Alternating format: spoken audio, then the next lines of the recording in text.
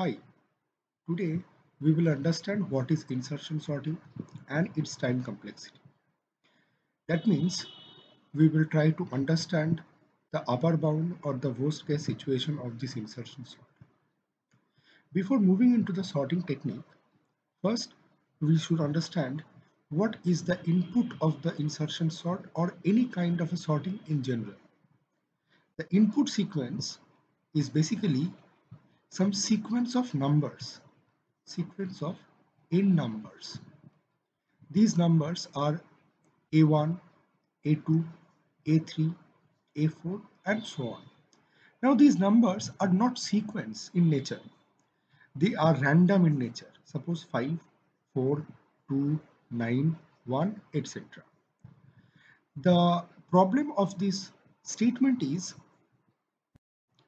to arrange the numbers and make the output in sequence like 1, 2, 4, 5 and 9 and so on if there are more numbers. Now, how do we obtain this sequence from a random sequence? So the pretty straightforward answer is to do permutations.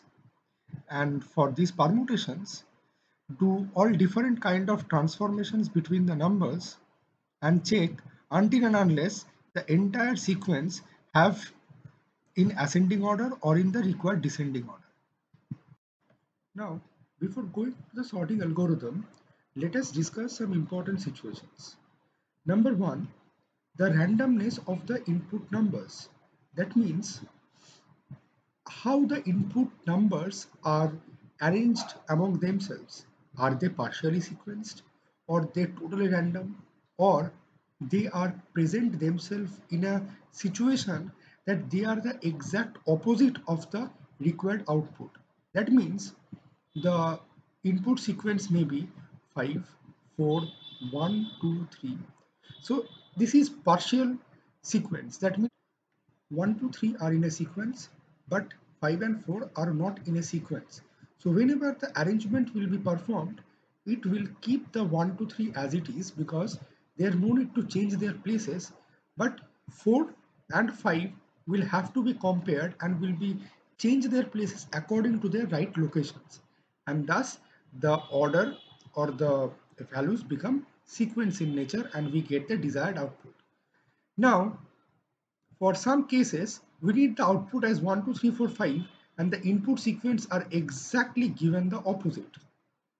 This is where we need to understand how and how much the randomness of the elements depends. And this also helps to understand the complexity of the algorithm. Next important situation is whether all values are distinct.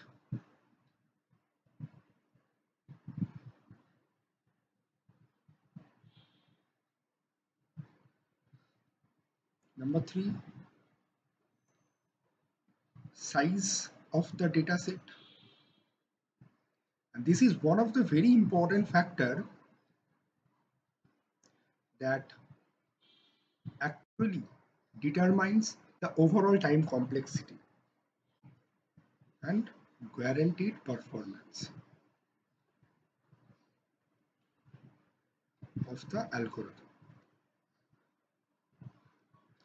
Now these are the 4 important factors that determine the quality of the algorithm. And what does we mean by the quality of the algorithm? Their complexity, that whether the algorithm is running on n square or log n or n log n or n log square n, whatever. So let us understand the philosophy of the insertion sort. How does the insertion sort works? So insertion sort works like the way we actually shuffle our card and arrange our cards, sort our cards in our hand. Now let us say take the example of 12. Now here we have set of 5 cards starting with the number 6, 10, 24, 36 and 12. Now we pick up 12 and we want to insert the 12 at its proper position.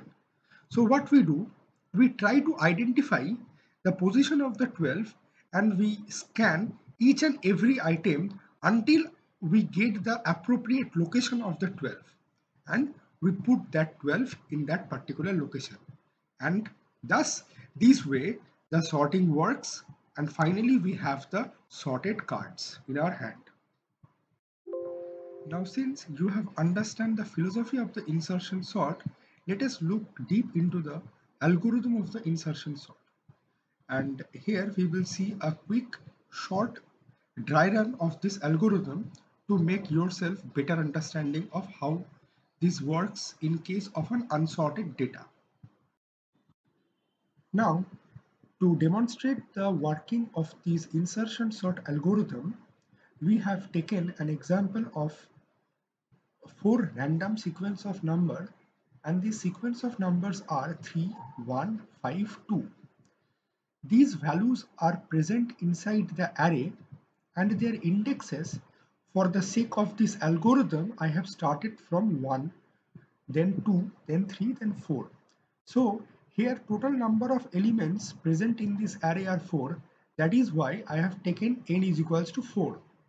Now why I took the index 1 not started from 0, because in general array always starts from 0. Now since this algorithm starts from 2, thus I have taken the index started from 1. Otherwise I will not be able to complete or perform the correct analysis of the algorithm. Now, if you want your algorithm to start from the index 0, then you have to make a little changes to this algorithm, and I guess you will be able to understand where should be the changes after I complete describing the principle of the algorithm with this set of example. Now, here j starts from the value 2 and it continue till the value 4, 2 to 4. Now inside the for loop j, we will assign the value key is equals to a of j. A of j means the value of j is 2. So a of index 2 is the value 1. So here the key will be value 1, which is a of 2. Next, the value I is equals to j minus 1. Now j is 2, 2 minus 1 is 1. So value of I is 1. Now again in the next statement we have a while statement. Now this is basically to perform certain comparisons and to check whoever is larger than the later one or the earlier one.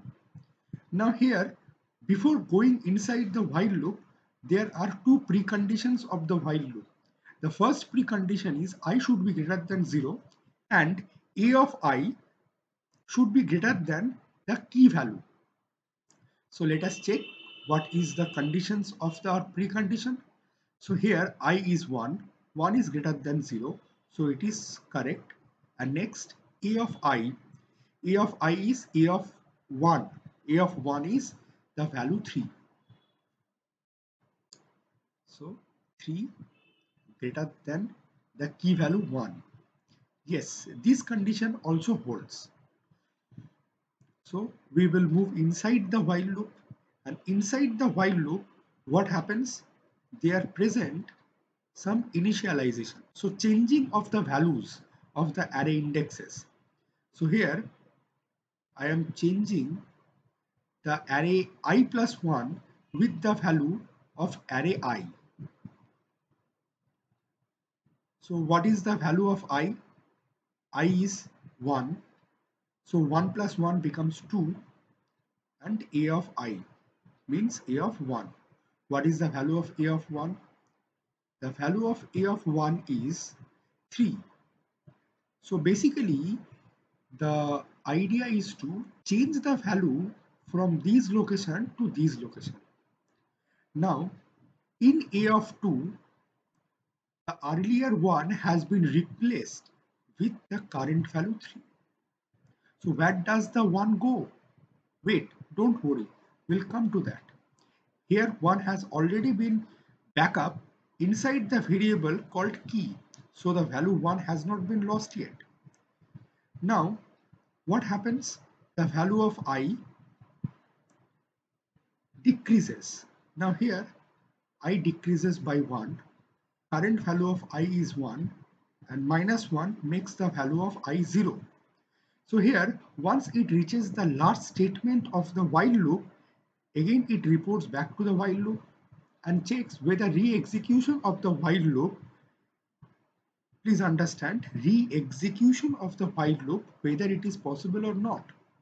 Now here the condition is I should be greater than 0. Now currently the I has been changed to 0.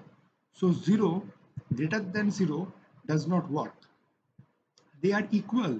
They are not greater than to each other. So this does not work.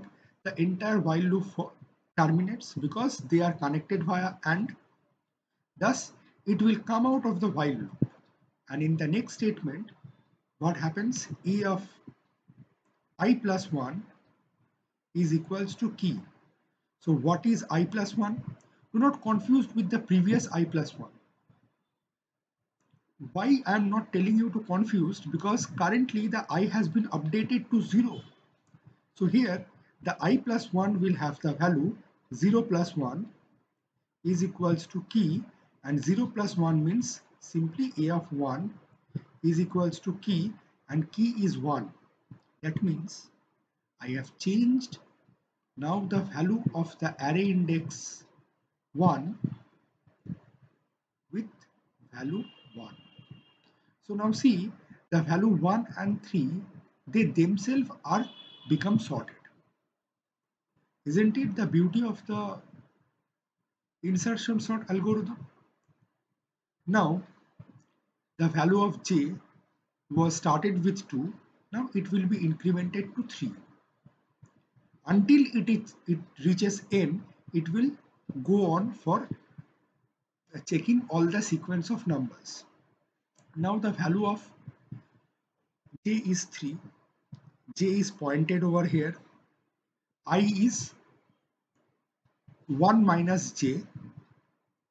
So here the I will point, and what will be the key? Key is basically the value at index j. So this is key. Okay, so let us check for the value 5.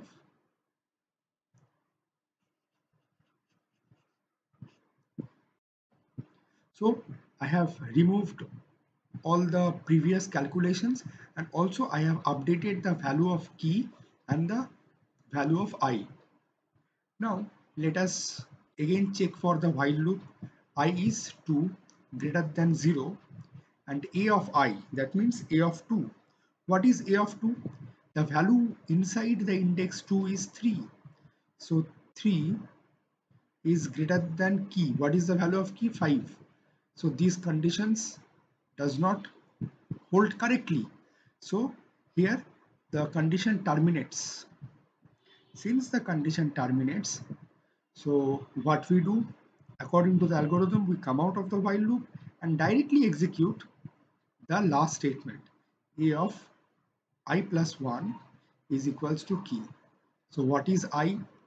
I is basically the value that we have right now. 2 plus 1 is equals to key. So A of 3 is equals to key is 5. So inside A of 3, that means the third index of the array A, I am replacing the previous value. So here the previous value was 5 and I'm keeping the same value over here. So it does not make any changes. Okay, so this while loop ends and it again is report back to the for loop, and the for loop changes the value of j to 4. Now I am at the nth index, last index. So here let me change all the variables I, j and key. Now after cleaning up, let us initialize the value of j, I and key. So here the j is pointing the very last element right now. I will be pointing just the previous element of j. So the index number 3, and j is at index number 4 and key is the value of j. So this is the key. So I is equals to 3 and key is equals to 2. Now let us move inside the while loop. So while I, which is 3 greater than 0, holds correctly, and a of I, that means a of 3 greater than 2, the value of 3 is 2. Sorry, I am extremely sorry. The value of a of 3 is 5 and it is indeed greater than 2. Thus, both the condition holds and we are moving inside the while loop. So in the while loop, the first thing that it will does, it will initialize the variable a of I plus 1. I is 3, 3 plus 1 becomes 4. So a of 4 with the value of a of 3. So what is the value of a of 3? It is 5, just the previous value. So again, the task is to assign the 5 into the next position. So here it becomes 5. Thus, I'm changing the current value of index number 4 with the value 5. And where does the value 2 gone? It's gone nowhere. It is kept inside a variable called key. Next, I has been decremented. Thus, I has been decreased from 3 to 2. Loop ends, but it will try to re-execute the while loop. But before re-executing, it will be checked with the new data of I. So right now the value of I changes to 2. Value of a of I becomes a of 2. So a of 2 is 3. So 3 is again greater than key. Key is 2. The value of key does not change. So key becomes 2. So 3 is greater than 2. Now since 3 is greater than 2, again a of I plus 1, here I is 2, I plus 1 is 3 with value of a of 2. That means here 3 will be shifted to the location where the first 5 is there. So changing this value with value 3. Okay. So I has been again has been changed to 3 to 2 and 2 to 1. I has been decremented to 1. Again the loop will try to execute with the new value of I. Now 1 is also greater than 0. Now what will be the new value of a of I? That is a of 1, and the value inside a of 1 is 1. So 1 is not greater than 2, which is key, because I need to check this, right? And currently the a of I is 1 and the key is 2. So 1 greater than 2, it is not correct. Thus, we are breaking out of the while loop and we are reporting back to the a of I plus 1 is equals to key. So what is the current I right now? The current I is 1. So 1 plus 1 is equals to 2. The value of key is 2. So a of 2 is equals to 2. Thus, I am changing the value of 3 with the value 2. This is how the entire insertion sort algorithm works. So, as we see in the philosophy, where we picked up the value 12 and we put the value 12 of my card into its proper positions, like the same way the value 2 has been picked up from the last position and stored inside the key, and then it was compared with each and every sequence of the numbers, and accordingly the larger number were shifted to the next positions and 2 has been placed in its correct position finally. So this is how the insertion sort algorithm works, And now we will discuss how the insertion sort algorithm completes its total execution and what will be the worst case situation. Now here we will try to understand the cost and the number of times the loop will be executed. So starting with the very first statement for, let us say the cost is C1 and this cost is nothing but some constant, and the main idea is to understand the number of times the loop will be executed, and it will help to execute the inner statement of the loops. Now here the loop execute n times. Now inside the loop execute n minus 1 time because the loop actually execute it nth time and then breaks out of the loop because the for loop, it checks whether I am allowed to enter into the loop or not depending on the condition.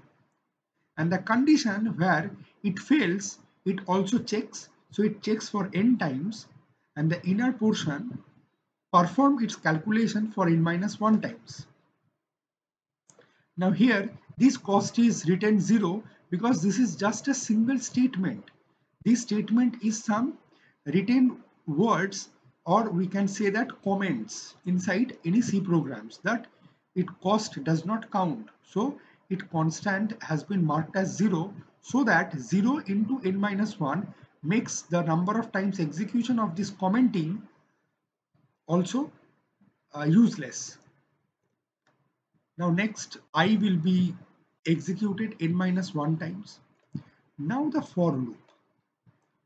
Here the for loop depends on the value of I and the index of I, the value at index of I, if it is greater than key or not. So it may happens that I execute j minus 1th time, or I may not execute at all, or may execute at least once. We never know. So since I depends on the value of j, so we marked it as t of j. So the time for this while loop execution, let us say, is t of j. And this t of j will be executed for how many times? For 2 to n. Thus, taking the summations of this inner while loop, which depends on the outer for loop, and it will be executed till t of j plus all the single executions of the for loop as well. Thus, summation of j equals to 2n into tn.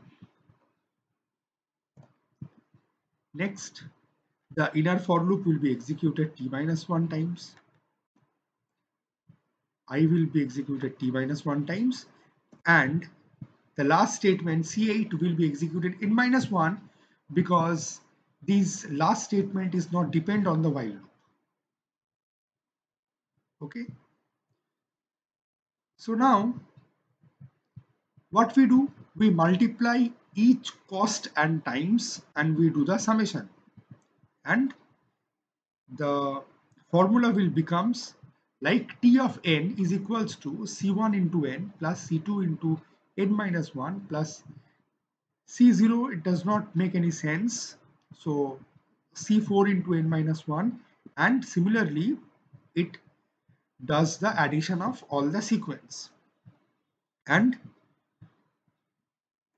by simplifying all the things we will get certain.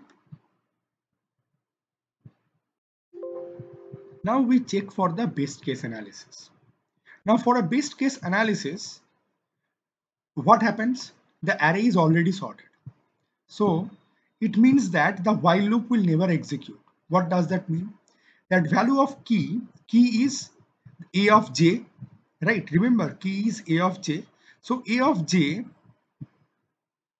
comes later, a of I comes earlier, because we have already seen that I is j minus 1. If this is 3, 1, 5, 2, or if I say it is arranged, then if j is this one, then I will be j minus 1. Thus a of I, which is 1, is never greater than a of j, and this continues for all the different pairs. 1 not greater than 2, 2 not greater than 3, 3 not greater than 5. Right? So the while loop never executes. So since the while loop never executes, we can simply discard all the inner while loop. Thus, we only consider the C of 1, C of 2, C of 4 and C of 8. And we also consider C of 5. Why? Because C of 5 allows the while loop each and every time at least to do one check. So while loop is comparing at least once. So at least once means the comparison depends on the number of times the for loop j will allow the while loop to execute.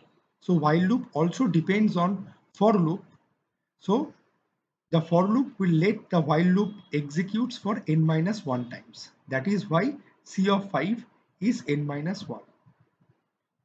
Thus, simplifying all the statements, and n and constant term has been segregated. Thus, n is the only largest variable. So, the complexity in best case is big O of n for insertion sort. Now, for worst case analysis, what happens? The while loop not only execute for one time, but for each and every time the while loop is getting true.